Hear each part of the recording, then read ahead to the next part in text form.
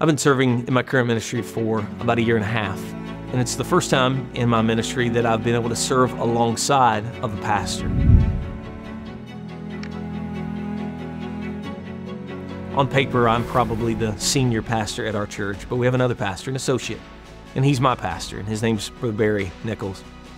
And even before I came today, Barry was in my office and took the opportunity to pray for me for some things that were going on and some difficult decisions that I had, and he has been that.